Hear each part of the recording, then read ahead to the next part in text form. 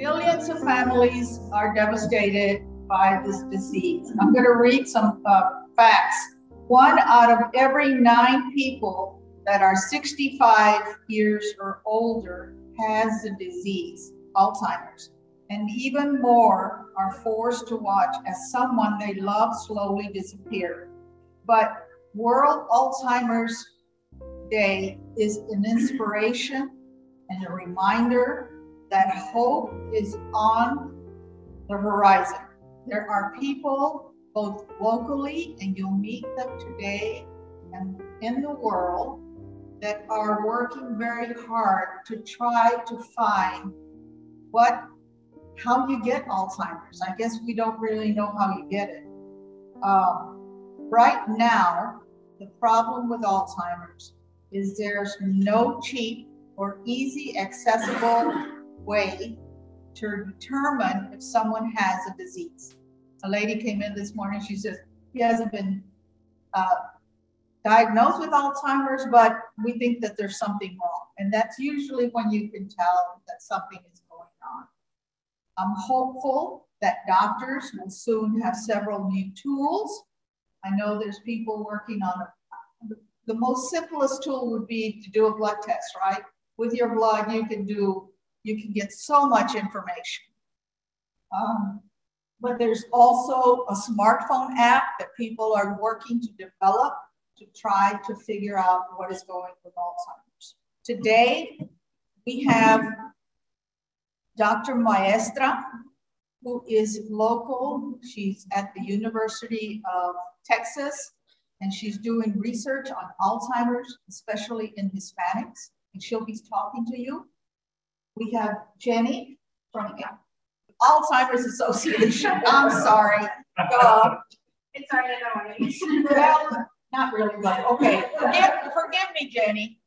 But she's going to be talking to us about what's going on in the Alzheimer's Association and what we're doing to make things a little bit more pleasant, a little bit better. Keep up with some research and see what's going on with that. So I think we're going to start with Ginny, and right? Yes, we're going to start with her, and I think she's in San Antonio. She is. Which is great because she didn't have to come down here. But she is the director of programs for the San Antonio South Texas chapter. San Antonio South Texas chapter. Yes. And she's also very involved in what Maxine is trying to do down here in the valley. Okay? Thank you very much for being here. Thank you, Rose. Mm-hmm. Jenny, I'm going to go ahead and pass on to you the mic so that you can start your presentation. Okay, good morning. Can everyone hear me okay? Yes. New man in the room. Well, I'm so glad to be with you this morning, even though it is virtual, and just really appreciate the opportunity to be able to share some of the latest in research, which I do love it when we talk about research because it's not just off somewhere in Sweden. It's all over the United States. It's all over our state of Texas, and it's most definitely happening in the southernmost part of our chapter in South Texas, in the Upper and Rio Grande Valley. So just really appreciate being able to kind of show you, though, kind of on a bigger scale what's happening in the world of Alzheimer's research. And I'm going to kind of go quickly because there's a lot of information. I will show you at the end where all of this information is at. Just very quickly, the Alzheimer's Association, there's our mission statement. We are all about people and science. That's what our logo represents. So if you've ever seen us wear the little lapel pins, or if you would like one, you know that is what represents the Alzheimer's Association, so you know which organization it is. And it's basically an abstract symbol that represents people in science. We are all about helping people who are already on this journey and also funding research studies all over the world so that we can have a cure for this disease. We can have treatments for people who currently have it, and we can have prevention for everyone in the future. So this just tells a little bit about what I'm going to be going over today. So we'll just go right past that. Every year, the Alzheimer's Association publishes facts and figures. So if you happen to be a statistical person and you want some information on numbers, our organization every March, after a year of updating, going through the vetting process of every organization, collecting as much data as possible, these are the latest facts and figures, some of the kind of main ones from 2021. We know that Alzheimer's disease continues to be the most expensive disease in the United States. We know that when we're looking at diversity, equity, inclusion, we have much more to do to reach populations that are absolutely more affected by the disease. And we know that just in the United States, there's more than 6 million Americans who are living with Alzheimer's disease, and that's just Alzheimer's disease. That number does not count all of the other dementias, and we do represent all of the other dementias as well. We know that the COVID pandemic of the last year and a half, or gosh, I can't even keep track of how many months it's been, have absolutely caused this to be so much worse than it already is. And so we have, since March, a lot more information about how COVID has affected families, also the amount of increase in death rates. So again, this report or some of kind of the highlights or other statistics, you can find all of this on our website. I'm going to keep going. One of the special reports that did come out with our facts and figures is that there are significant disparities. We know that there are also significant disparities in the people who sign up and who participate in research trials. So we definitely want to make a push for that today as well. We know that 2/3 of Americans living with Alzheimer's disease are women. We still don't know the exact reasons for that. So there's a lot more studies now looking at the difference between men and women, which I'm sure we can all say some of those things, but there's something going on there more than just the fact that women live longer, have longer life expectancy than men. We know that older individuals who are Hispanic and African American disproportionately have more Alzheimer's and dementia that is developed than their Caucasian counterparts. And we also know there's such underrepresentation in clinical studies. Lots of reasons for this, but again, you're going to hear so much more from today's other presenters and all of the things that are happening there in your community. So I will keep going, but very, very exciting things. This is we just always like to show this in every presentation that we do in case, the most commonly asked question we still get, what's the difference between dementia and Alzheimer's and other irreversible causes of dementia. Dementia is the big, broad umbrella term. As you can see underneath, those are the 4 most prevalent causes of dementia symptoms. A lot of times in research, studies are not just looking at individuals who have Alzheimer's disease, but certainly vascular, Lewy body, frontotemporal. There's so many other causes. So all of these are very, very important. And just because the shortened name of our organization is Alzheimer's Association, we certainly represent all other irreversible dementias. So I'm going to keep going. We know that when we look at cognitive impairment, there is so much more now being done to look at younger individuals because there's a continuum of impairment, and absolutely everyone starts with being cognitively unimpaired. And what we know, though, is that mild cognitive impairment oftentimes develops later into mild, moderate, and dementia, including Alzheimer's disease and the other most prevalent dementias. What we know and what's really important is that with MCI in the beginning process, there are a lot more studies being done now to be able to understand, looking across this continuum, that a lot of times research has focused on maybe older individuals or individuals who are in moderate to later stages. Now, really looking at with mild cognitive impairment, everyone who experiences dementia will have passed through mild cognitive impairment, but not everyone who has mild cognitive impairment later goes on to develop dementia. So if we can, right there in that second area, have interventions, whether it's medications or other things that can either slow the progression or stop it right there in mild cognitive impairment, we can have a huge impact. And I'll show a little bit more in a slide coming up what we see coming down the future.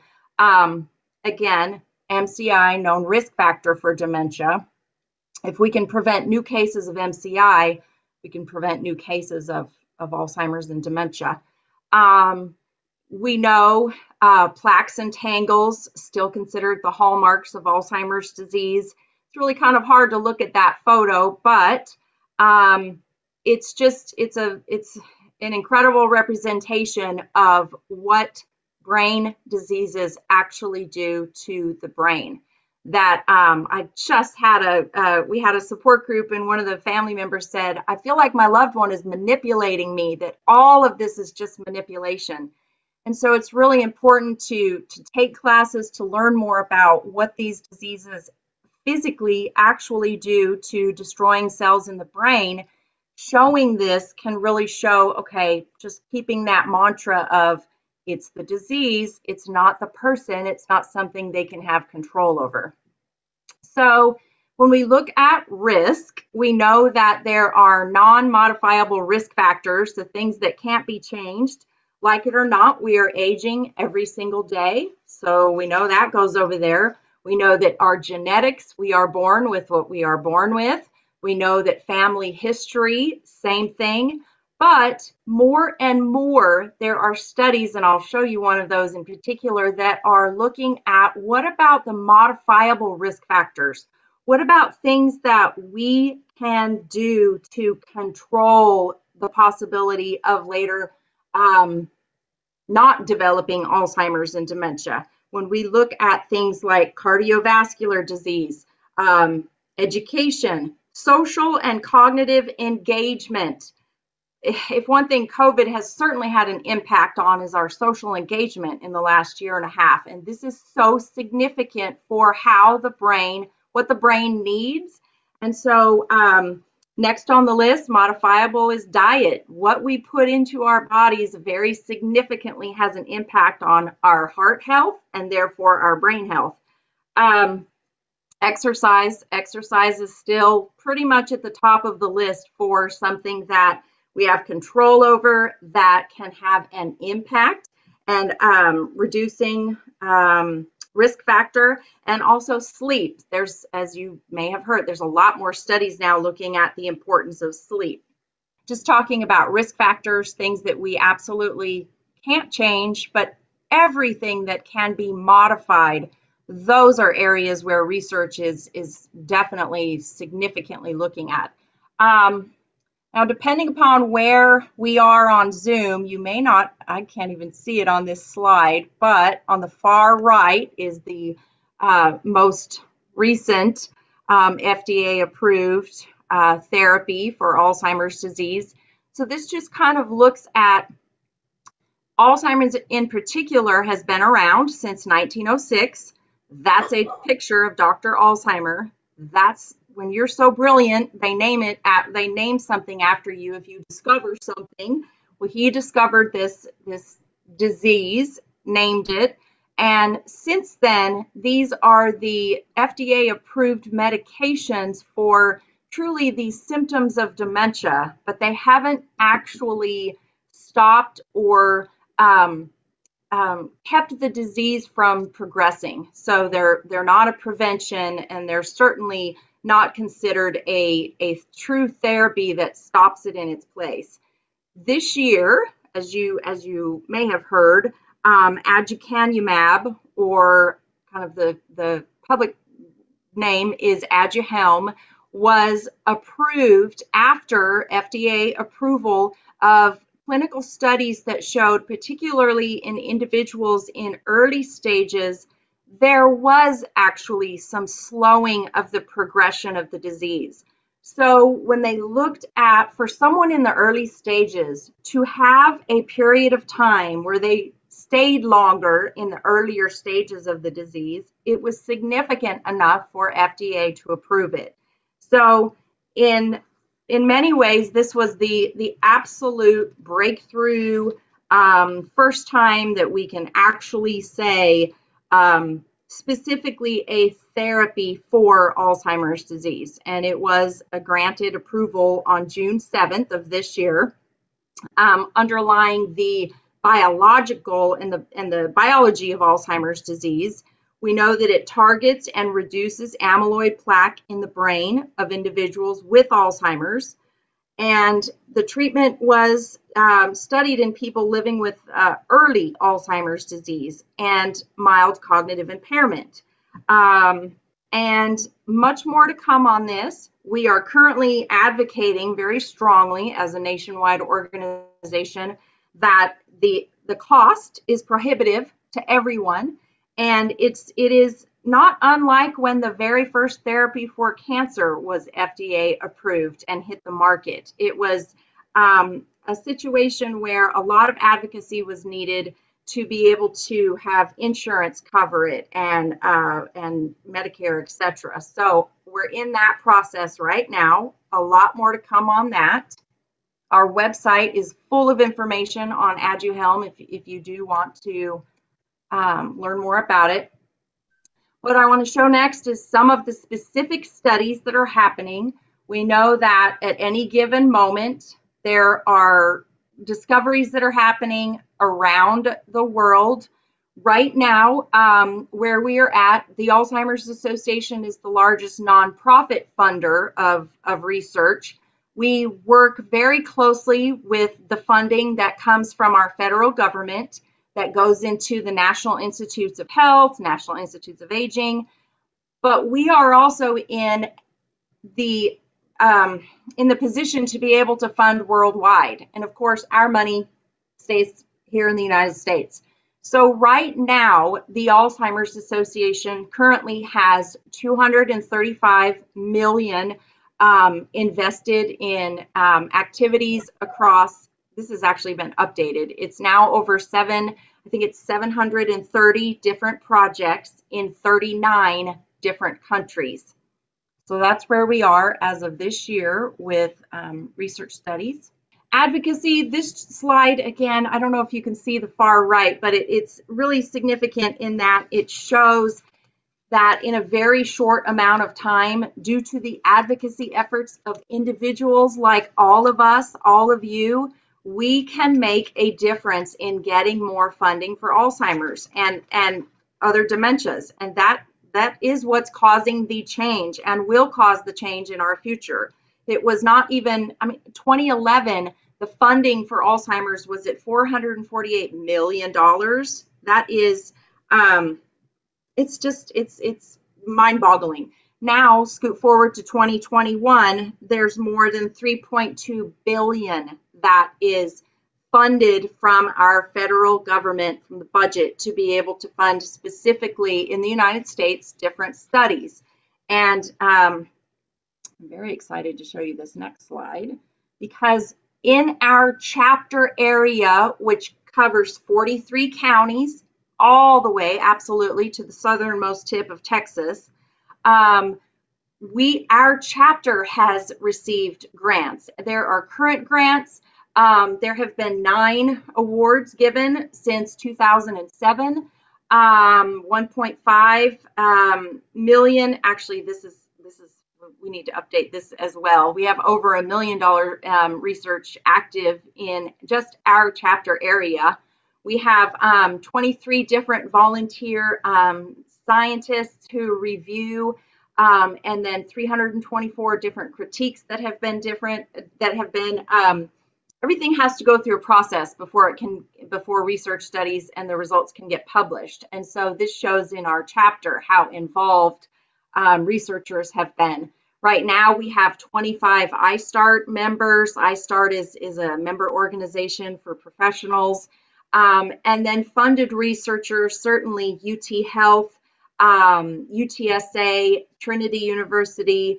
And so I've got to update this slide because there's even more research that we just had another approval of another study here within our chapter. So it is a very exciting time in research. Let me go through this. Biomarkers are certainly, we're going to hear more and more and more about biomarkers changing the game. Biomarkers, you may not be familiar with the word, but you definitely have, the concept is if you've ever taken a cholesterol test or a blood sugar test, well, those are biomarkers for things like heart disease and diabetes. And so a biomarker is something that you can measure in the body that tells you something about a disease process. And for almost 100 years, there were no biomarkers for Alzheimer's disease. Now, due to advances in research, in science, the ability to do PET and FDA approval of brain imaging, there are so many more things, more tools that are being developed. There's the possibility of looking at cerebrospinal fluid, blood tests, eye tests, saliva tests. So all of those things are very significant to be able to, again, understand so much more about the disease and where the process is in the brain. Modernizing the diagnosis, looking at now it is estimated that Alzheimer's disease may very well be in the brain 20 years or more before symptoms appear. So when Rose was sharing the statistics about specifically after the age of 65, the numbers very much skyrocket of individuals who have Alzheimer's and other dementias. They're now wanting to really look at, okay, is it possible then that the symptoms don't occur until later years in life, but the actual damage to the brain started much, much, much earlier. So there's a lot more studies looking at younger individuals. The landscape of clinical trials, phase 1, 2, and 3, as of April, there were, you just kind of at a glance looking at least 129 different studies in phase 1, 191 in phase 2. 62 in phase 3. So again, at any given moment, there are research studies that are happening and they need people to participate. So if you are interested in learning about research and if there's anything that you might be of help and a match with for any research studies, Trial Match is a nationwide database it's a matching service between the public and all clinical studies. And so you can, okay, thanks, Maxine. You can either call our helpline or go to alz.org/trialmatch, put in your information, and the system will see if just initially you might be a match for a study. Studies are being done not just on medication, but quality of life studies. I'll remember the day I got a match for Trial Match, and I didn't even have to leave my office. It was an online survey, but whatever I had put into my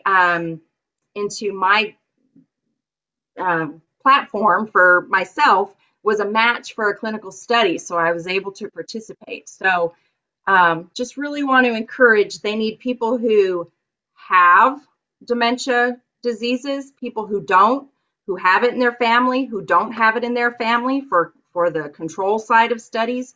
So really a lot of studies, and all of them need participants. So trial match is how you can find that out. There are certainly more research studies looking at what about for individuals. There's just not enough. We know there's not enough support. There's not enough assistance in clinical symptoms and behavioral and psychological things that can happen that, again, we're not just talking about medications, but looking at sleep studies and how can we have better care for individuals, as oftentimes these are some of the effects that can happen. So a lot more studies in these areas. New targets, there's the cloud. There's certainly looking at, you've probably heard of neuroinflammation. That's an area of significant study looking at, again, how does our vascular system have such a huge influence on our brain. I want to get to the Sprint Mind study was specifically a study that looked at blood pressure and being in a situation where lowering blood pressure over time significantly decreased risk for mild cognitive impairment and dementia symptoms. So addressing cardiovascular disease risk factors, very, very significant.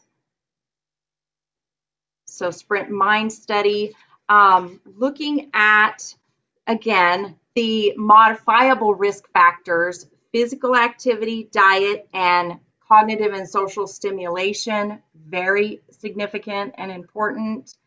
And so the U.S. Pointer study is currently taking place in 5 U.S. cities. It did have to be on pause for a significant amount of time due to COVID, but it's following individuals with a self-guided as well as a structured lifestyle plan, working with individuals with who are involved in YMCAs. Houston in Texas is actually one of the sites for the U.S. Pointer study, and it is very much looking at lifestyle intervention. Like with heart disease, could this be an area where not only do medications have benefits, but also modifiable lifestyle factors as well? Not only is that study being U.S. Pointer study in the United States, but this just kind of shows across the world. It's called the Finger Study in across the world, and this is just a map that kind of shows all the other places who are doing a very similar study to this. Changing the trajectory, when we look at, particularly when we talk about Aduhelm being the latest to be approved, first time in over 18 years, delaying the onset. If we developed a treatment by 2025, which that's right around the corner, that would delay the onset of Alzheimer's by just 5 years, that would change the trajectory for 5.7 million people who would have been expected to develop Alzheimer's disease by 2050 by not having it. So again, there are so many areas that are being studied, and we know the importance of why this is so urgent right now, because we can have such an impact on the future. All of the information that I very, very quickly went over today, you can find it on our Science Hub. So you can download it on your phone. You can, every study I've talked about today, all of our facts and figures, all the latest on Aduhelm, everything is in the Science Hub. So if you want any of this information, please check that out. And the great thing about Science Hub is, for those of us who are not researchers, and some of this is extremely technical, Science Hub is really for everyone. It's for all of us. So I just want to wrap up and just reiterate that, again, the Alzheimer's Association is the global leader in Alzheimer's and dementia science and research. This is a very exciting time for research, more so than ever. New tools for being able to detect and get an accurate diagnosis, growing diversity of therapies, and then new resources to promote diverse participation, which you will hear about later today. Most significantly, that there is more hope than ever. And right there at the top right is our 24-hour helpline. Our helpline is staffed all the time, every language. You can call if you've got a question, if you need tips, if you need help, if you have an emergency, if it's not an emergency and you just need to talk to someone about what is happening and how to get some help. You can always reach someone on our helpline. That was really fast, Maxine. I'll leave that up for a minute. Thank you, Jenny. I'm going to open up for any questions. Does anybody have any questions for Jenny? So the question is there any local research? Great that you asked that, because Dr. Maestre will be here to present on that same matter. They're opening up a new site for research in Alzheimer's and care. So she can speak to that when she presents. Any other questions? The answer is yes, which is, amen. Yes. And then indeed, the closest other site that would have research open or available would be the San Antonio area. But if you sign up to Trial Match, they can always match you to the closest research based on your profile, and you can take advantage of that for sure. Any other questions? Good morning, Chelsea. Hi, I don't have a question. I just wanted to jump on because I did put something in the chat. So hi, everyone. For those of you who may not know me, my name is Chelsea Rangel, and I'm the Public Policy Coordinator for the Alzheimer's Association. And so in the chat, I dropped one of my favorite things, which is our phone to action link. And I dropped it right after Ginny spoke about the progress we've made with research funding at the federal level. And so if you would like to take action, I promise you it takes about a minute to do so. You click the link, you put in your information, and it'll send a quick email to your member of Congress to let them know that we're asking for additional funding this year at the National Institutes of Health. And this is really helpful for us because when we're engaging with offices, they're letting us know that they're hearing from folks out in the community. And so it's a quick way to take action.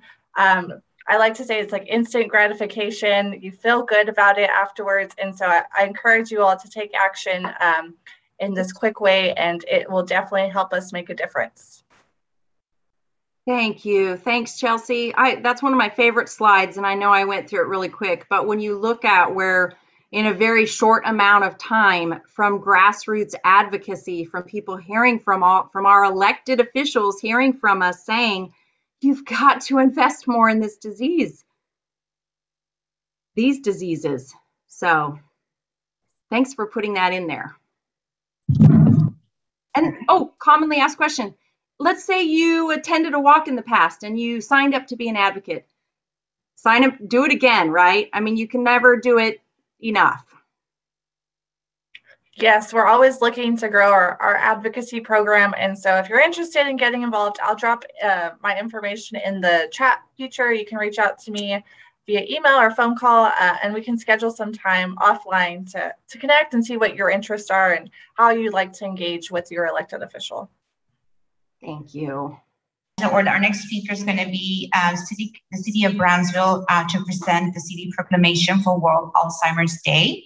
And as Rose Timmer mentioned earlier in the program, today is the day in which we bring awareness to the disease, obviously, right? We want to make sure that we get past the stigma in regards to this disease, that we talk about it very frankly, that we find the resources for our families, especially in the Hispanic community. That's where we have the most challenges in reaching those resources. So please take advantage of the resources that are available on site. Make sure that we continue to call the 800 number if you need any help, and that you find another fellow, person here in the room that also has been through the disease, either as a caregiver or currently living with it, and learn from that.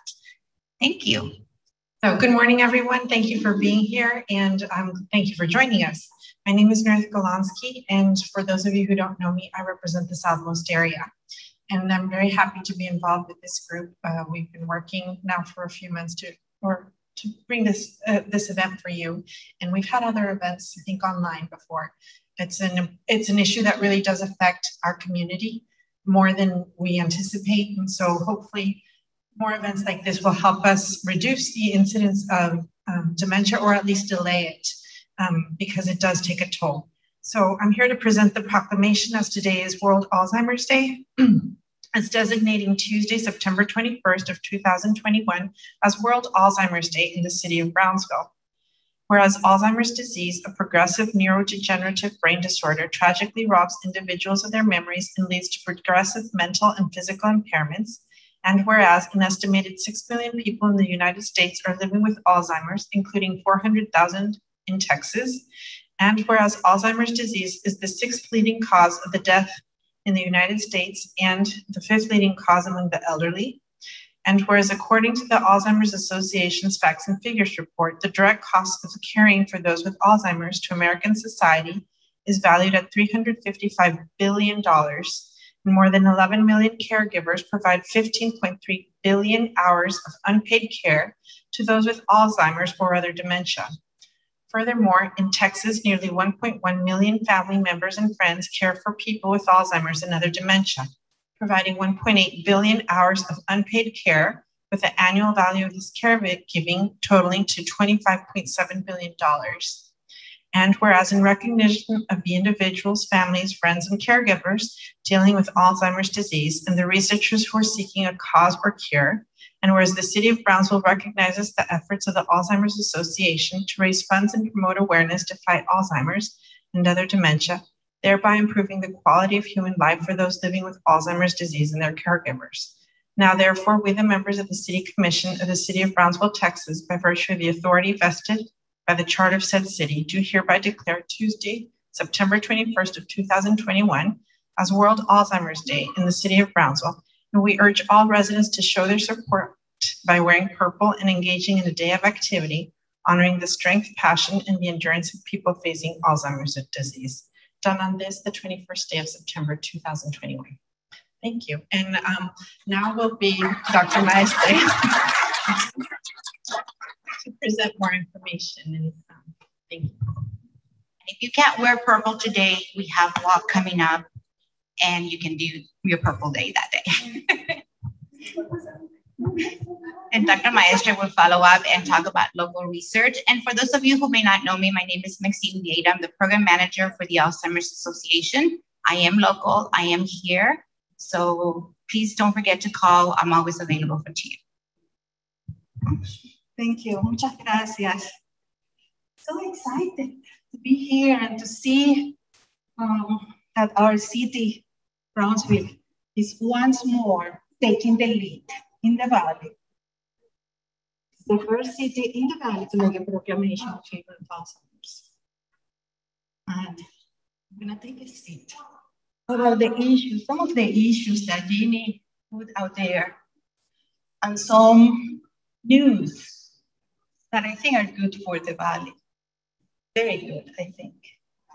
I came here in 2016. I was hired by the University of Texas, Rio Grande Valley to do research in Alzheimer's disease. That was my mission. And it was an adventure, you know, to move here with my family. Never been in this area of the country. And oh my God, it has been a blessing. In many ways. So we didn't know how much Alzheimer's there was in the area. In fact, people told me, Mexicans don't get Alzheimer's. Yo dije, qué bueno. But then we start visiting, and people will pull me outside, you know.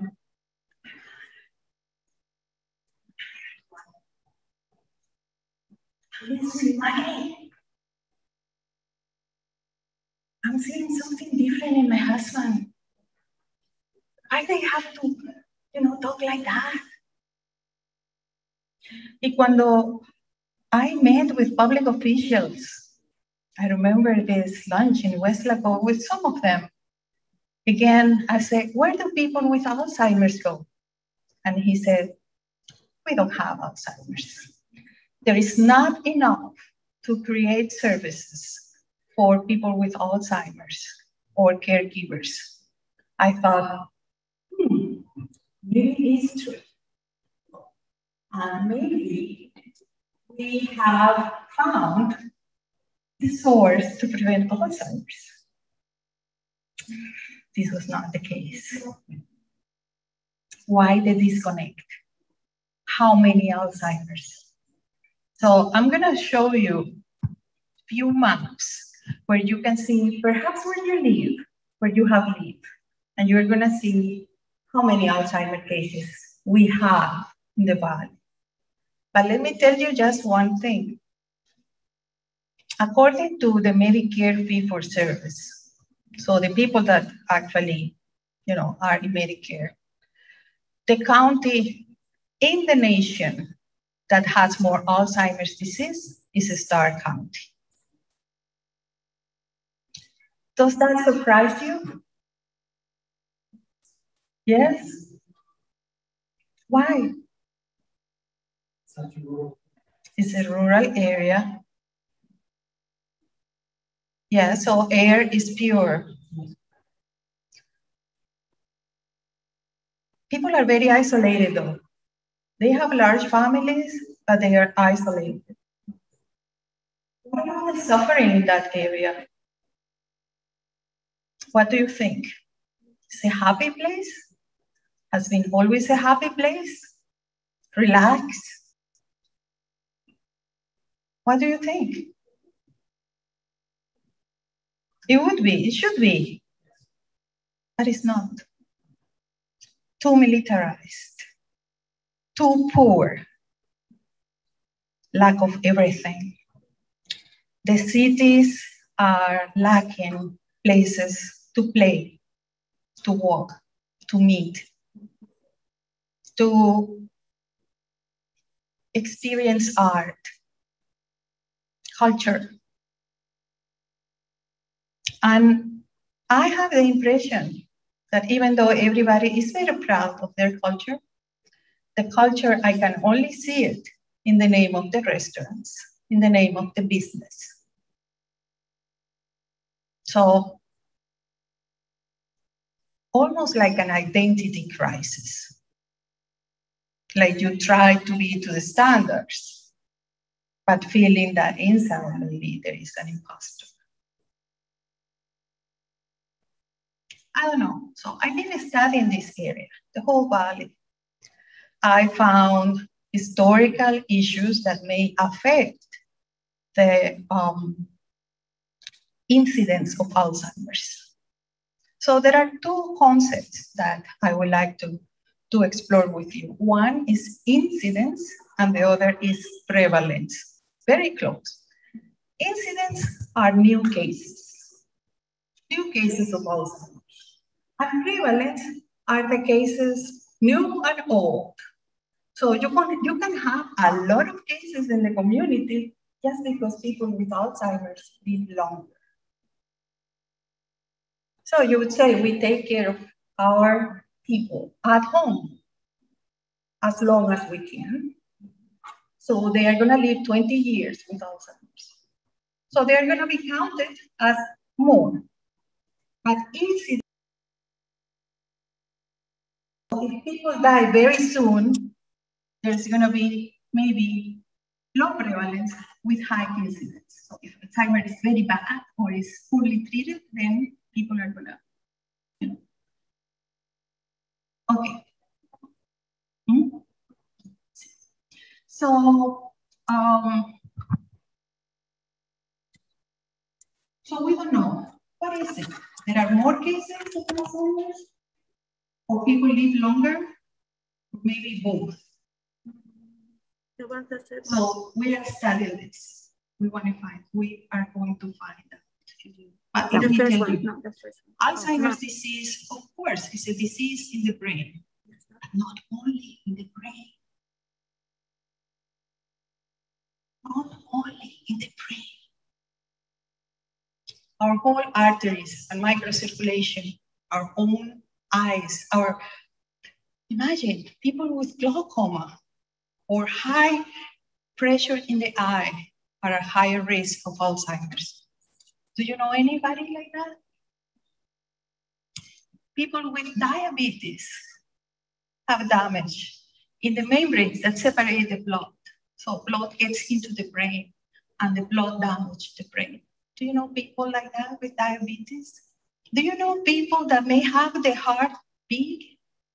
Because even though they take their blood pressure medication, they still, when they get upset, get their blood pressure very high, or they drink, or put some salt, and then the blood pressure goes high. Do you know any of them?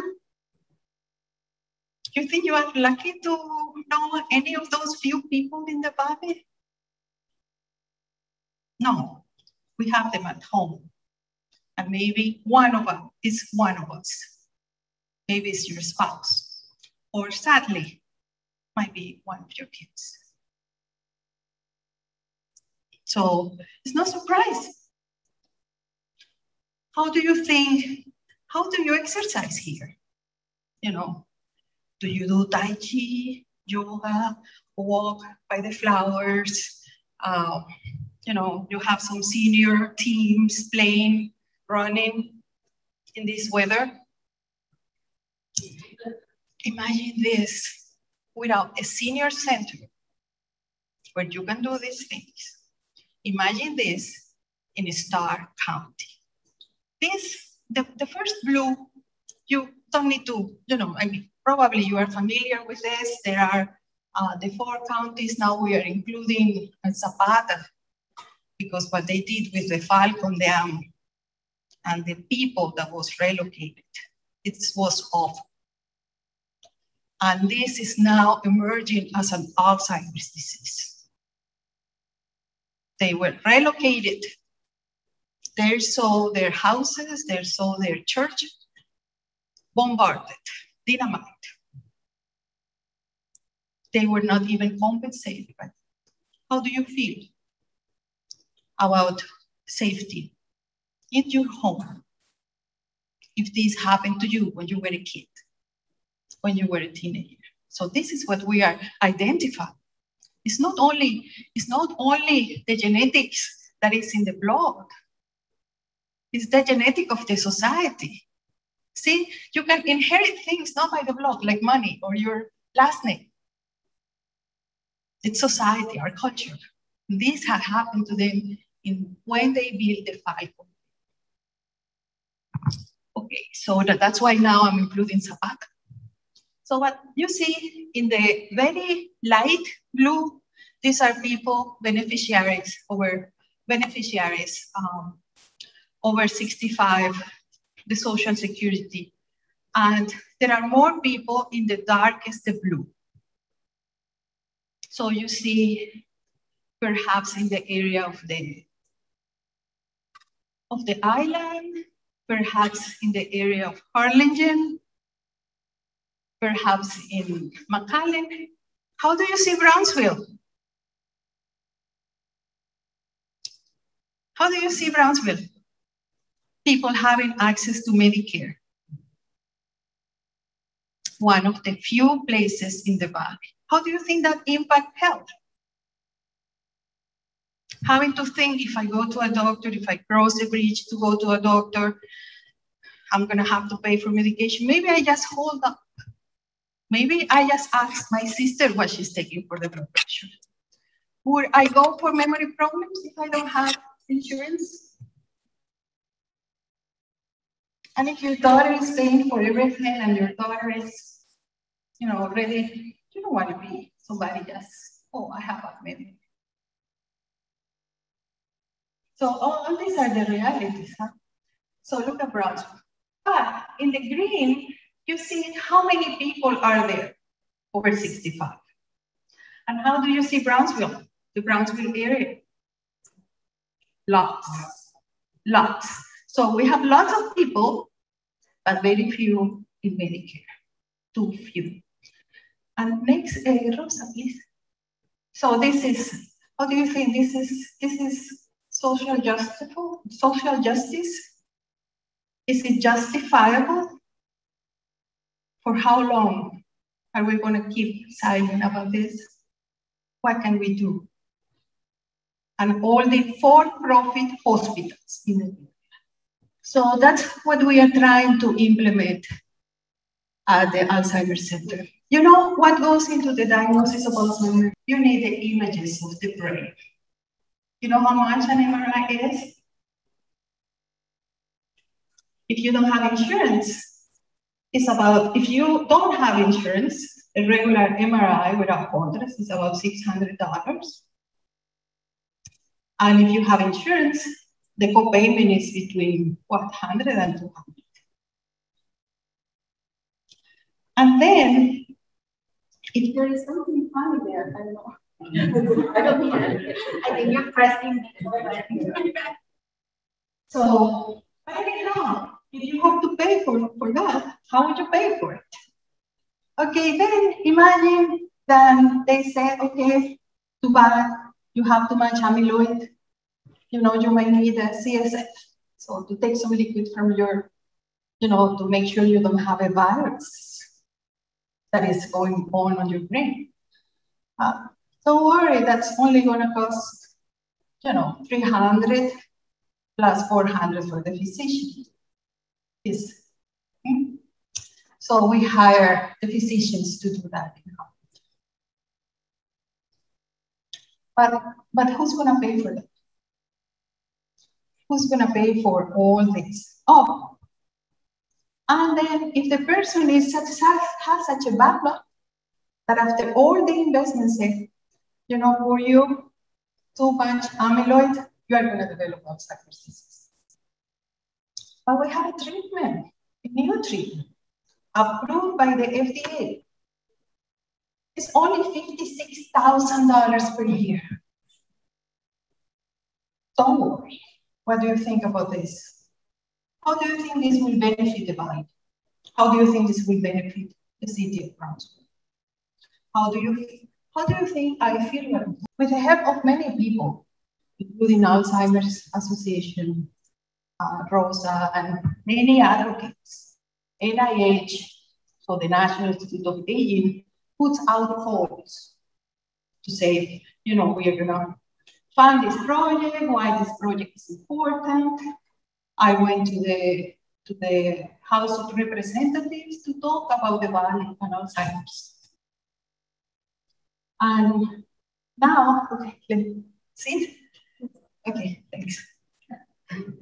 Oh, but I have to show. I'll tell you that story. But you see this? This is how many Alzheimer's patients are in the body. The brown has the highest number. So one between around 2,000 patients in that brown, darkest brown. Where do you live? Where do you live? Where your kids live? Are these actual reported cases that are suspected? No, these are Medicare.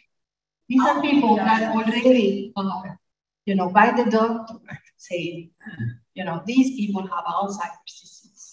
Oh, I mean, insert this. This is crude. This is the number of people, not percentage. It's not. This isn't even listening close. You don't have many Medicare patients percentage. Exactly. So you don't even have those people. Very small. What happened if you had all the people, all the adults in Brownsville in Medicare there? What do you think? How many we will have? But you know, in how long? Starr County has the highest number proportion of people with Alzheimer's. They have 23%. Just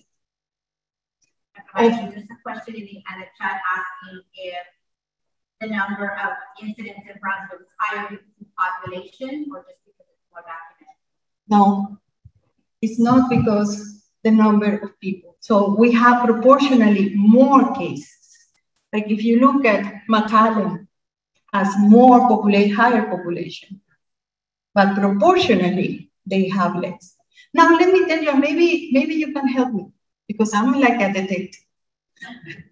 So in Starr County, for some reason, more than 90% of people is on Medicare. When I ask the doctors, how come?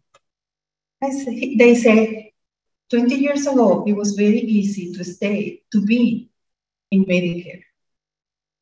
We have a lot of flexibility in this area. So I don't know what's happening here. When I took the same, so started to look at environmental factors, for example, because I believe the health of the river reflects the health of the people. We cannot, even though we live like if we don't have the river nearby. We live by the river. So I believe that environmental toxins are playing something here. And you know what? The map of Brownsville is identical to the map. The map of Alzheimer's is identical to the map of lead. How many of the houses in southernmost still have lead painting? How many backyards? How many ceilings? So I want to study this. This cannot be done in San Antonio. This needs to be done here. So that's part of where we are looking. Probably a lot of people have died with Alzheimer's and we don't know. So now you tell me, okay, tell me something good, please. Tell me something good. Okay, so I think that we need to look at how we live in many ways, how we move, how much music we hear and we sing, how much touch we give and receive. It could be a pet, but we need to touch.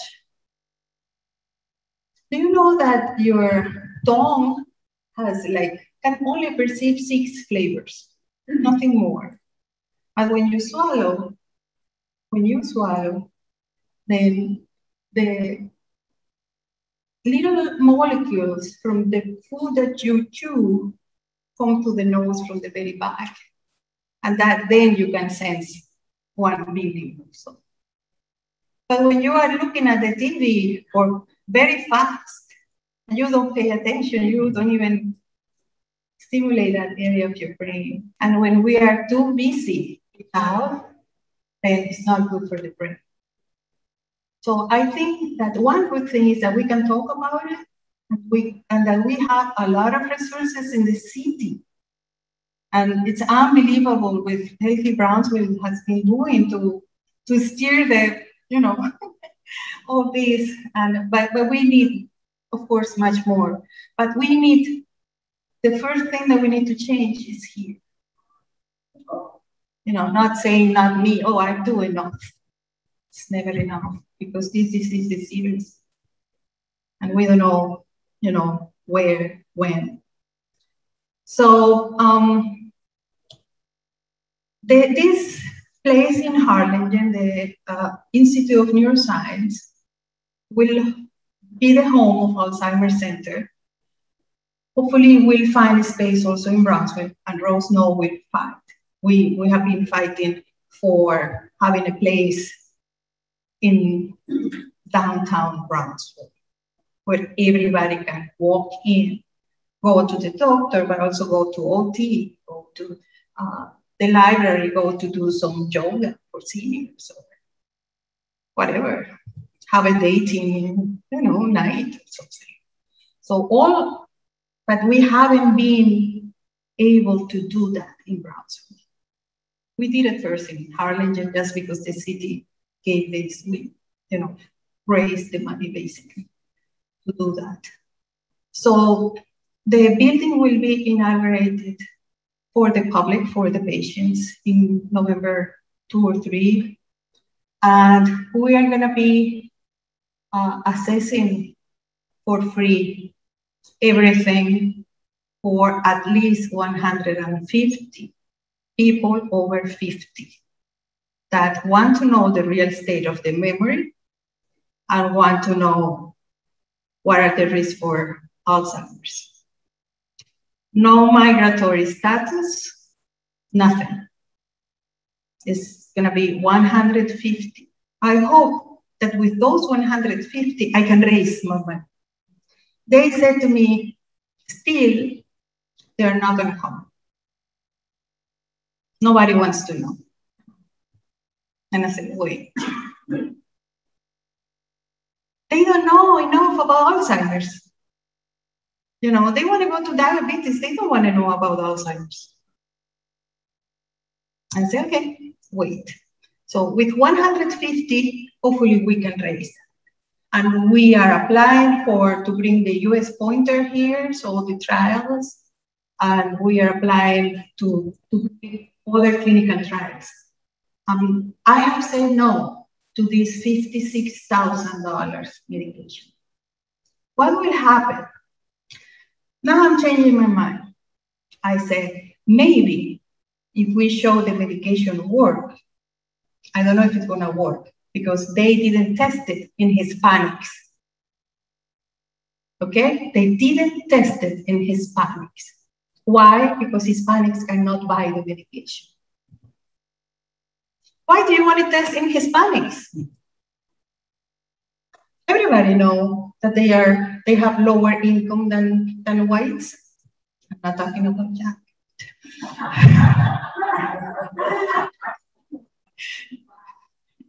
So they didn't test it in Hispanics. So just because of that, I'm saying to the company, if you pay for everything, and on top of that, you compensate very well the participants, I can bring it to them. We don't know if it's gonna be bad for the person. So I really want them to test in Hispanics, in other places, in Florida, in New York, where they have a lot of resources, rich people, they want to go. And some in the legislature would be nice if they test them. And we'll see what happens. And then I'll bring it here. But we are talking to the company. And let me tell you, yes.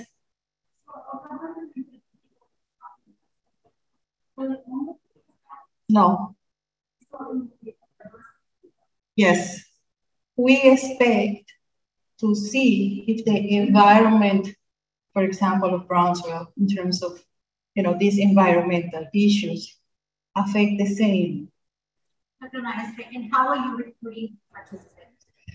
We haven't started yet. Because I want to see the building, every month I say, okay, next month or whatever, but it seems like they've been telling us in November, and we hire people. We hire neurologists, psychiatrists, neuropsychologists, and we are still looking for 4 project coordinators and 1 recruiter.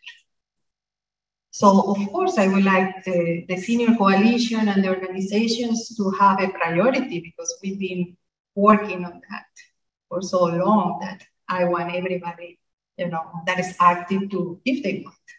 And also they can participate, like I have people say, okay, I'll participate, but don't tell me anything. Okay, but and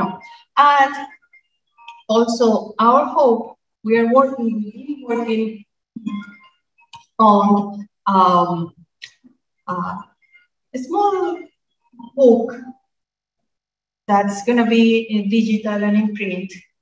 Hopefully we're going to test it with the partnership with Healthy Brownsville and to spread for free in the city.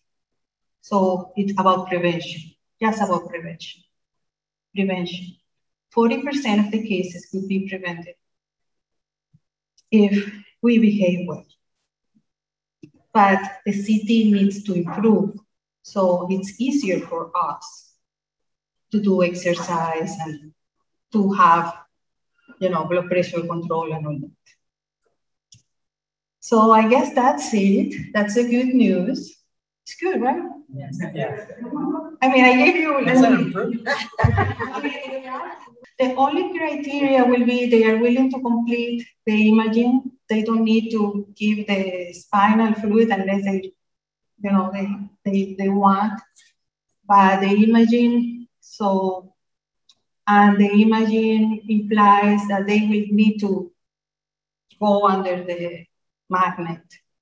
The magnet, like some people that have pacemaker will not be good for them, but maybe we can do other type of imaging. We're thinking about that. And not very serious. I mean, we are planning a study for Parkinson's disease and Alzheimer's, but we want to focus first on Alzheimer's. So initially we're gonna wait for the people with Parkinson's or other neurological disease that might, you know, confuse things, or people that underwent brain cancer. This is another topic we wanna, you know, we notice there are a lot of people with brain cancer in the area. But particularly younger people. Please. Concept of those here. Oh, very important. Yeah. Very, very important. One of the things I asked to the Valley Baptist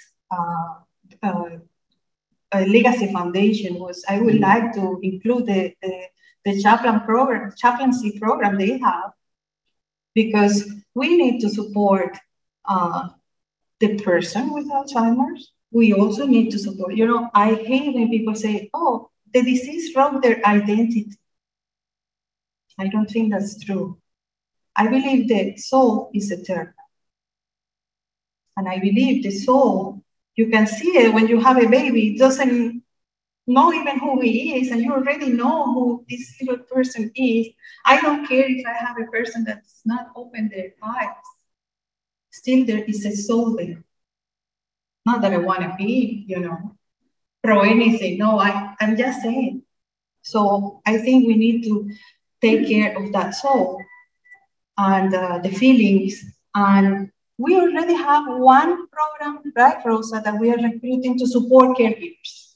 That's also for free, and they get some compensation. Yeah. So they get some advice. I mean, this is like when you have a kid, you don't know anything about it, and you learn from other mothers. But with a disease like Alzheimer's, you don't even know who to ask. And people judge you. You know, like, and even your own family, you're not feeding mom right. You know, and you just want her to be dead so you can be on your own. So we are providing currently, you know, training. And I want to do a school for caregivers also. You know, where people can know if I cannot do it this month, I know it's going to be, you know, 2 months, and I'm going to prepare myself to, you know, usually people say, oh, I'm going to tell my daughter. Okay. That's very important. And in Brownsville, which is the largest population city, we do not have a senior center. We have a lot of daycares, but we don't have a Brownsville Senior Center where you all can go like this morning and learn or play or do cards or knitting or things like that. You don't especially need somebody to walk you to the door, get you out of bed, and put you in a chair. You can get there by yourself if you want to, at your own time, at your own pace. And we are striving to do that here in Brownsville. It's been hard. It's been hard. One of the biggest problems we had is finding a building. We thought we had one. What was it, 4 or 5 years ago? 3, yeah. Yeah, and it didn't work. So talk to your city commissioners, talk to your neighbors about we don't have a daycare. Oh, wow, I forgot. We're an architect. It's gonna come and advise about the bathroom. How to make the bathroom exciting, relaxing, like people can feel floating. It's my boss.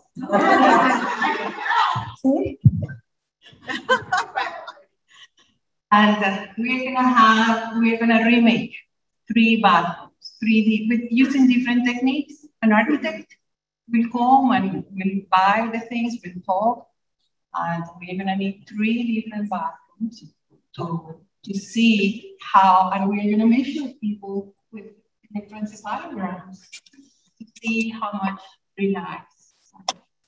And there is something called, do you know these beautiful paintings from the Renaissance, from Renacimiento, that have, you know, a lot of naked people?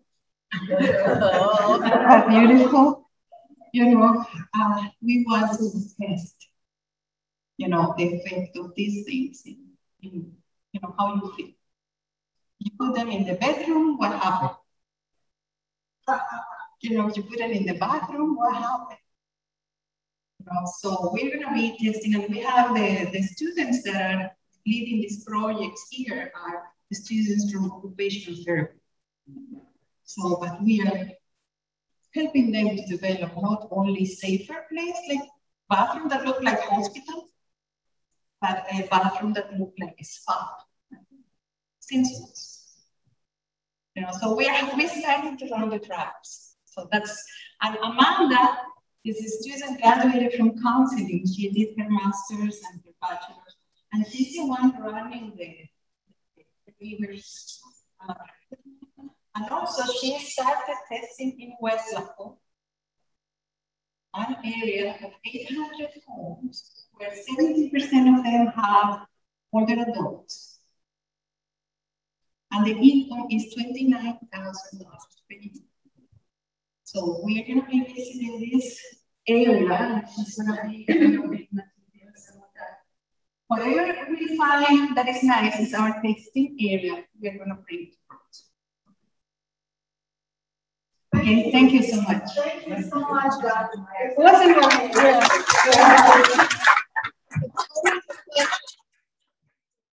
I'm from Brownsville. I'm a graduate of Texas Southernmost College. I graduated with an associate's degree in nursing.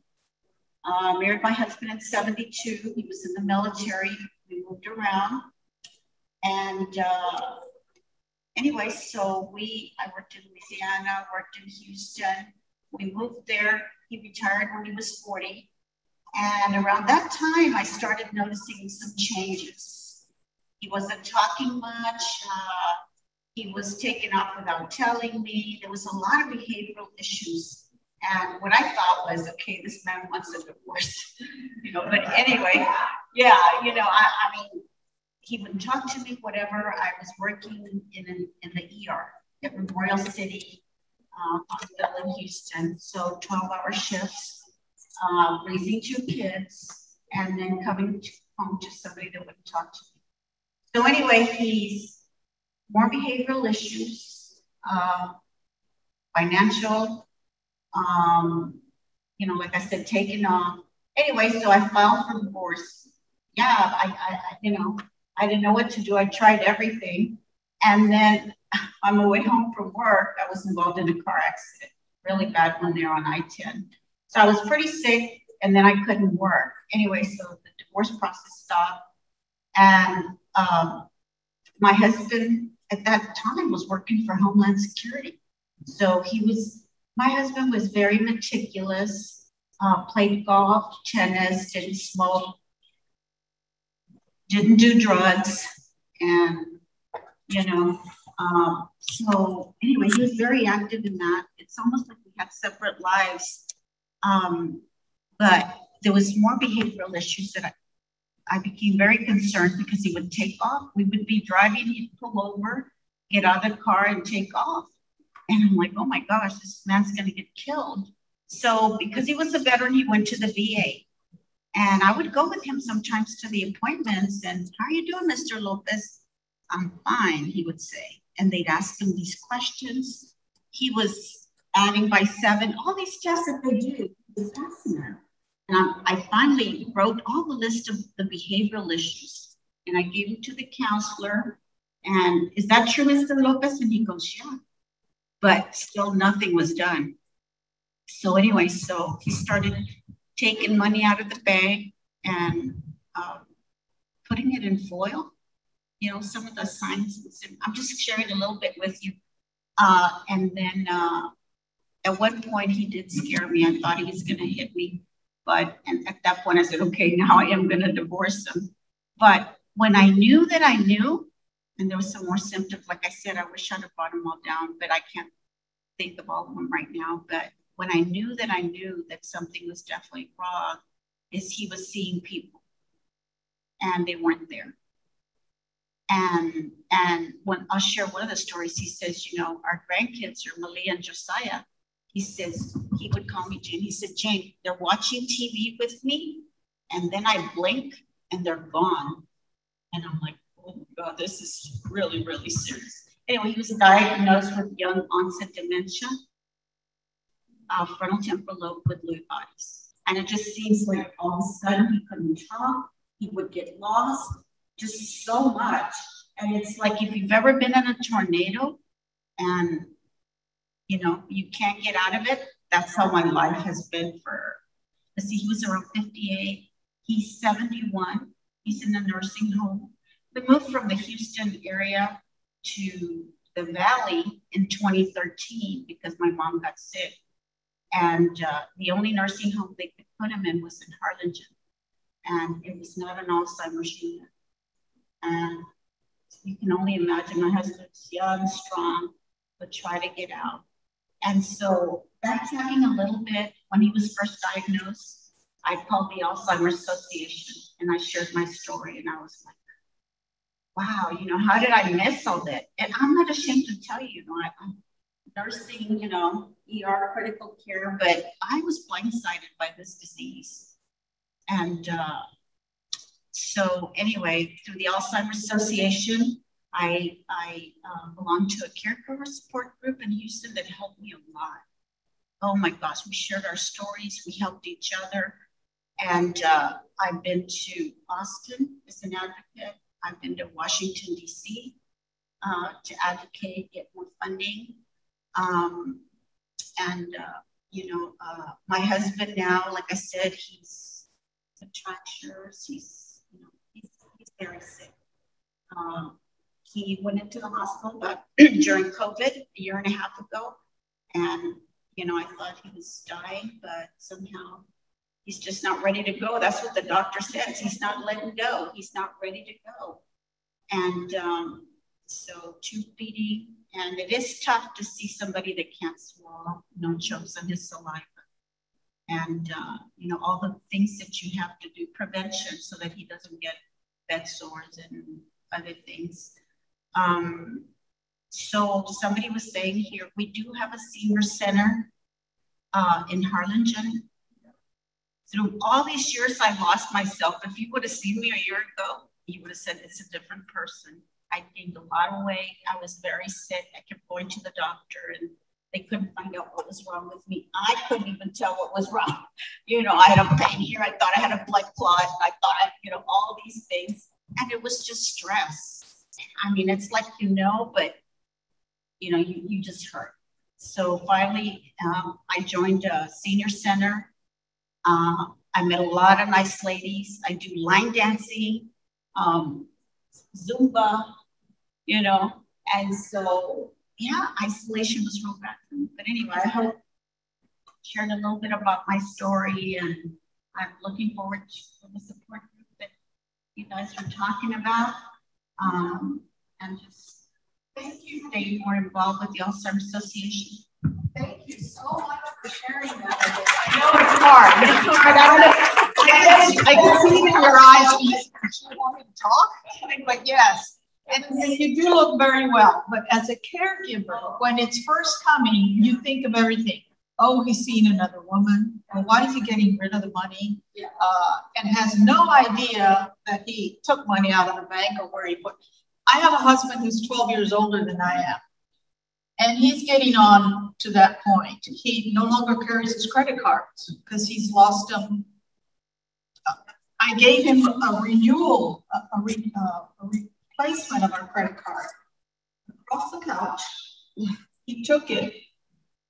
Half an hour later, he said, "Where's my credit card?" I said, "I gave it to you." Where is it? We went through the whole, I knew it wasn't any at Walmart or anything. He threw it in the trash. I said, okay, you don't get a credit card. But those kinds of things happen. And the food is different. They're different people, and you kind of, you learn not to fight them, just to agree with them, you know. We traveled all over the world when we were younger. We didn't have children. And he'll sit there and watch TV, and he says, boy, I hope I get to Florence one day. Honey, we were there for about 6 months. Oh, or the Arches National Park. We were there 3 summers ago, you know, and he doesn't remember any of that. But he remembers who his first grade teacher was. Bye, Dan. But anyway, I want to introduce a very special lady to me. Her name is Letty. And she has been a supporter of healthy communities and me for a long time. She likes to talk. And she always said, you know me, Rose, I can talk. Yeah, trying to keep her quiet is something else. But she is a tremendous person when it comes to caregivers. She will sit with you. She will have a class. She conducts classes. And I have to tell you all, if anything that this workshop did for me today was to know that we need a support group somewhere, somehow we need to start a support group and have people talk about what's going on to make sure that they're catching those signs or avoiding them like I was for a long time. But we also need to know about our caregivers. It took me a long time to realize that I was sick too, not just my husband. I was sick, but I would put it off, put it off, put it off. But I'll let me talk to you. And we have an extra half hour in the building, so thank you. Maxine said 10 minutes. Okay. I think I need the microphone. Oh, 4. Okay, great. So I was not prepared, but like Rose said, give me 5 minutes and I'll take 25. Because I do have working for the Well-Made Foundation and working with family caregivers and caregivers, you know, of those with Alzheimer's has been a passion of mine for many years. This was not my world 18 years ago. But the moment that I stepped into nonprofit, the moment that I stepped into dealing with families with Alzheimer's, it changed me, and it changed me for the best, because now I'm also, you know, it also prepared me to be a caregiver to my parents. I'm Letty Sanchez. I'm the regional manager for the Well-Made Charitable Foundation. Not the clinical part, it's a full disclosure. I work for the foundation. And what we do through the Well-Made Charitable Foundation, we do have senior centers.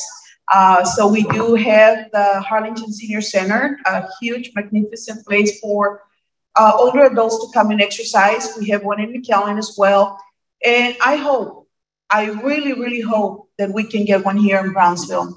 In many conversations with Rose, I've said we have the possibility to partner, but we desperately need the location. And I do not know Brownsville, not from here, but I'm very happy though that now we have someone from Brownsville that is gonna be my right-hand person working here in Brownsville. Her name is Dory Moody, which has been working with us for about a month now.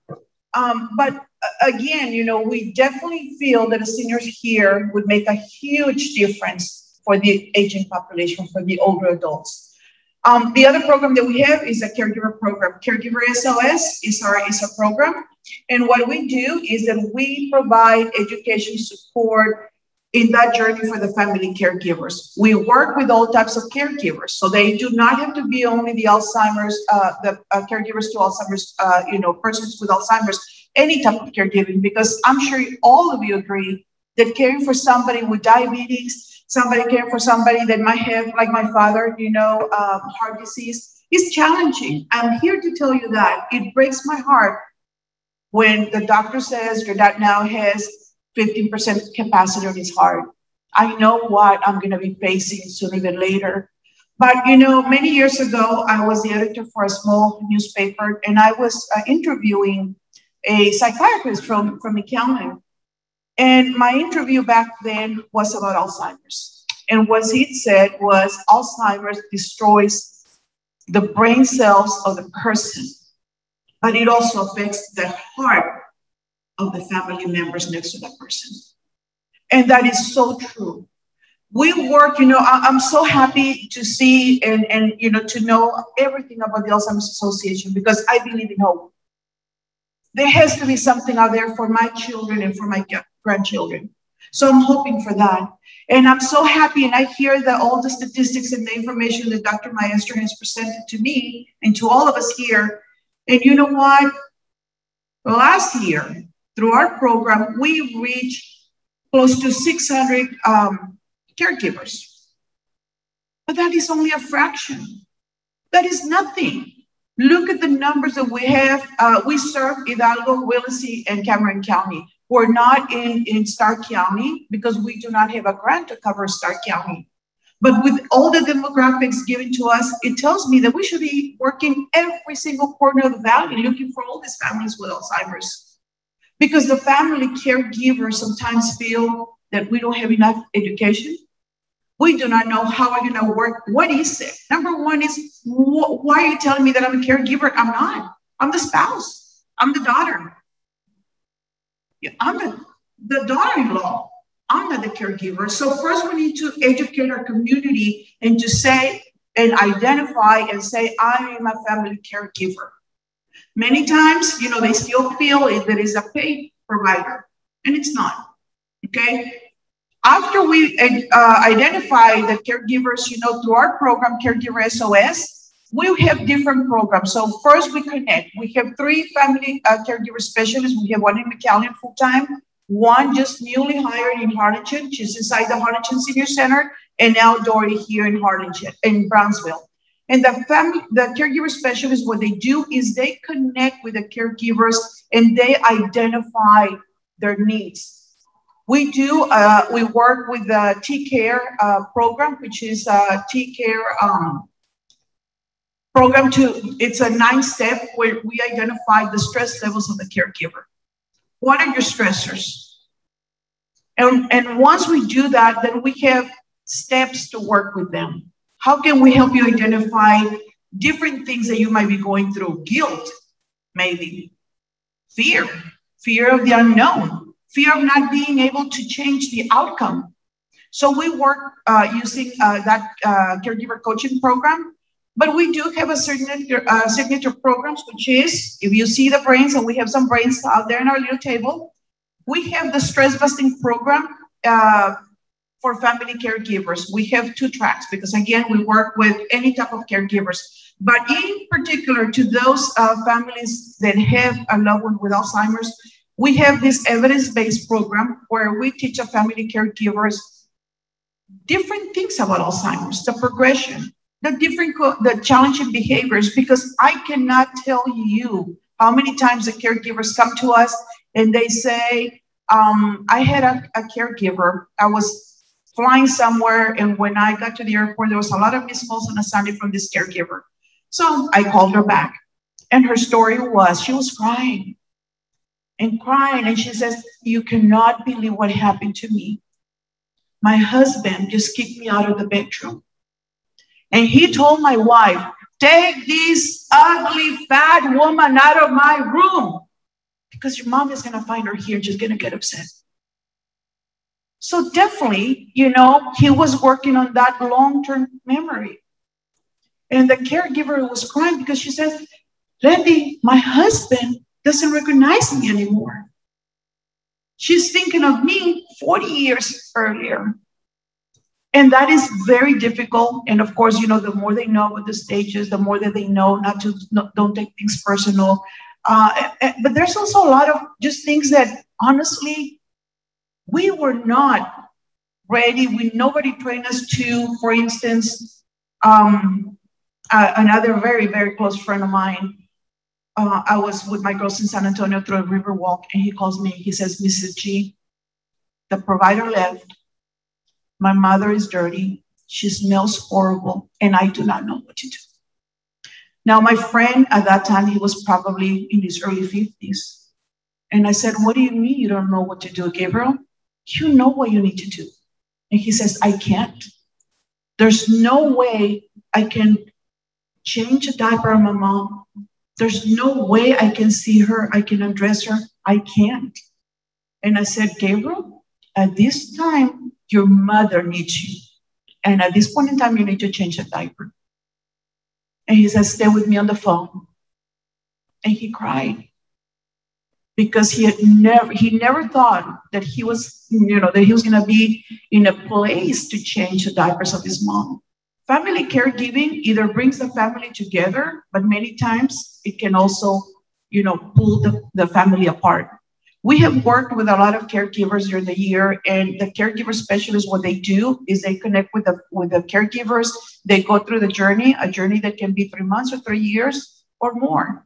But we also, again, through the stress busting program, we help them understand the nature of Alzheimer's, identify their stress levels, and then give them some tools so they can practice at home when they're stressed out. And they go from the breathing through the meditation, through our therapy, journaling, those type of things. And the whole idea is to help the caregiver finish that journey, but finish the journey well. We have had a lot of caregivers through the years also that end up in the hospital. And unfortunately, we also have some caregivers that actually pass away before their loved one, because caregiving can kill you. And that is basically what we do through the caregiver program. So again, Dory Moody, she's here. We do not have an office. And that's going to be, Rose, another thing that we need to work here. We need a place for Dory to connect with the caregivers. This year, under our funding, we are funded in part by the Area Agency on Aging. And this year, aside from doing all these individual coaching with the caregivers, we're going to focus a lot more on the support groups. Our challenges are very unique. And that's the reason that we need to also kind of pull together our own resources and figure out what are we going to do for these caregivers. What are we going to do to work together? And again, we're going to focus on support groups. We're looking into which type of support groups can be most beneficial, because the other thing is that it's hard to get, a lot of people to come to educational programs. Dory is going to be here in Brownsville. We have a little table if you want to talk to us. If you have any caregivers that need to just connect and that might need somebody to talk to them for an hour, we have them. We, as far as brain health, we have two initiatives. We have the brain health initiative. We're working with some doctors. When they do this mini mental testing, a lot of times, after they get the mini mental, they say, okay, you have early onset, then what do you do? So one of the initiatives that we're working with some doctors is, if the mini mental says that the person does not show symptoms of cognitive decline, they're going to refer to a senior center. Okay, so that's the thing. Either refer them to the senior center. If they have cognitive decline, then refer them to the caregiver program. In the senior centers, we have a program called Brain Savers. And Brain Savers program is evidence-based, and basically it puts together the importance of nutrition. The Alzheimer's Association had a program, and I don't know if they still have it, but I do remember, you are what you eat. What's good for the heart is good for the brain. So nutrition is really important. Sleep is another one. And caregivers sometimes don't have the luxury of a good sleep. So, sleep is really important. Social connectivity. Dr. Maestre talked about that as well. Isolation is a very clear door to depression. So, the Brain Savers programs puts together sleep, nutrition, social connectivity, physical exercise, and those type of programs are offered at the senior centers, and that might be a very good way also to help the community, and just making them aware that there's programs to help their physical body, but also their brain health. So thank you, Rose.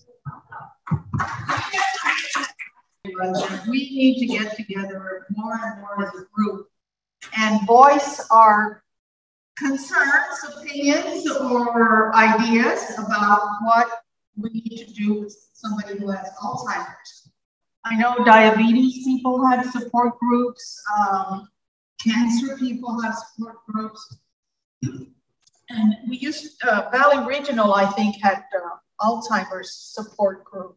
And of course, all that has stopped because of COVID. So we need to find another place. This is a beautiful place. This costs you $3,000 a day to do.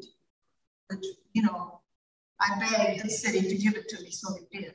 But I can do a lot of it. But anyway, you said, yes, ma'am. And I'm just here to tell you that I come from Abilene, and I ran the senior center there for 13 years. If you ever get a chance to Google City of Abilene, you'll see that they have a very impressive and beautiful senior center. My goal for the city of Brownsville is to duplicate that. I would, yes. So I can't sit back there any longer. I'm planning a senior, and I'm not even calling it senior, and I'm not calling it daycare, because we're not at that level, right? We're retired and active. So that's what I'm targeting, is the retired and active community, which we have a very large community. I'm not too far from that community. So I'm 55 and older, and so I've got less than 1 month to go. But I have a very strong heart for that population and that community. There's a lot that can be done that we can do. I know that this building that they're talking about, there've been some problems with construction. So I'm going to go forward with programming, even though the building's not there. So November 12th, I'll have my first active and retired activity, which will be a senior sock hop, not even a senior, a retired and active sock hop, okay? With live music and costume contest and just something fun, right? Because music gets the body going, right? It keeps us from getting stiff and moving around. It keeps our brains moving. So that's my goal. And so that's going to be kind of like our first kickoff event is, let's just get together. Let's see what we can do. And then move forward and have more activities on a regular basis. There's also at the Downtown Rec Center a free, what we call cardio dance class. And it's from 8:30 to 9:30. So there are some things going on, okay, for the retired and active population. We just got to get the word out and just let you know that it is on the horizon. We are working towards that. We're a little behind on the game, but it's my goal to make sure that we get there. So I have actually 2 locations. I office out of the Gonzalez Urban Center, but I also run the Downtown Recreation Center, which is on 1338 East 8th Street. It's right across from the linear park, and it has this big mural, colorful mural, and but it's a beautiful facility. We have 2 facilities for our after school care, and there's nothing going on from 8 in the morning till the kids get there at 3. So my goal is to maybe have some activities between 8 and 1 so that we can, get together. Right. So one thing that I do know the city of Brownsville has, they have empty gyms at Gonzalez, at the rec center, Vieyra probably. They have empty gyms from 8, but staffed. Okay, there's people there from 8 o'clock to when kids come for after school programs. Right. So the Downtown Rec really has staffing there. At Gonzalez, there's not anyone there because I'm out and about. So if I know that we're going to have an activity or an event there, then I can be there. But for sure, there's things going on. There's things we can do. I want to do sewing classes. I want to do dance classes. I want to do karaoke. I want to do cooking classes. I basically want to do what you want to do. So you tell me what you're interested in doing, and we're going to do it. That's how I work. Okay. Perfect. Thank you. Yes. If I may add something. Yes, go ahead. Yes. Thank you for coming today, Lily, Leslie. Thanks for speaking, Jamie, everybody. I just wanted to mention once again, the Alzheimer's Association really has a commitment to make sure that we make the resources available, not just to the Rio Grande Valley, but across the communities that we serve. Making sure that we have support groups, that we recruit volunteers in order to help us deliver that message to having a greater access to the community. What is changing is that we're also being more involved with the individuals that are getting diagnosed a lot younger in the disease process. They're actually in the early stages. So we have early stages engagement programs. And that is one of my goals, to have something here in the community available to everyone as well. You know, one of the things that we did face during COVID at the top of the pandemic is that while we were very successful in reaching a new demographic, a new population, because they had access to the resources to connect, we also had the challenge that we lost those individuals that do not connect to the internet, right? So as we start to open things up and we get more engaged, so as long as we follow certain protocols in the community, we're able to re-engage and have those in-person support groups with our communities. And so I look forward to working with the organizations that are present here today so that we can coordinate those services. But for those of you that are in the Zoom link, knowing that if you're not in the area, that we still have supported systems in Fort Bliss and Laredo and so on, and that we can definitely support you in the same likeness and make sure that we provide the resources that our families need right now.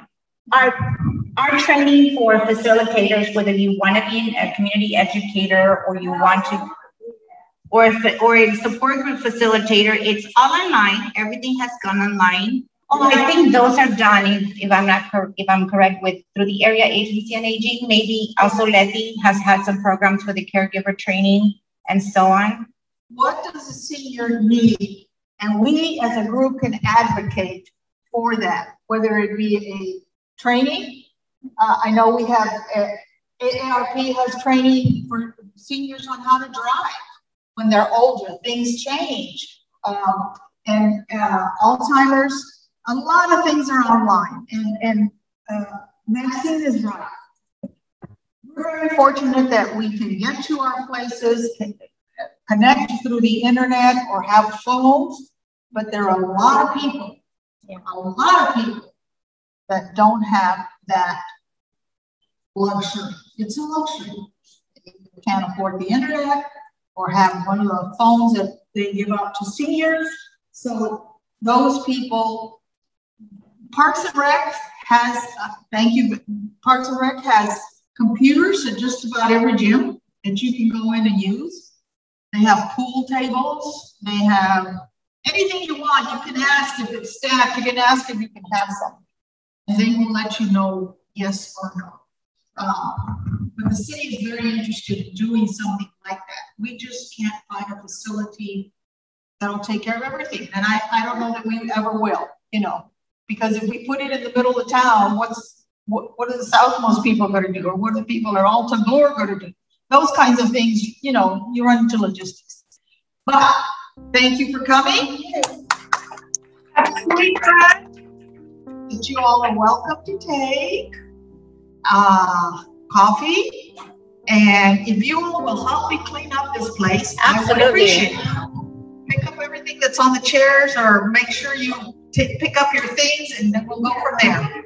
Thanks for coming, everyone. We really appreciate it. Thanks, everyone that joined us via Zoom. I appreciate you being here today. Thank you. Thank you, Maxine, and everybody.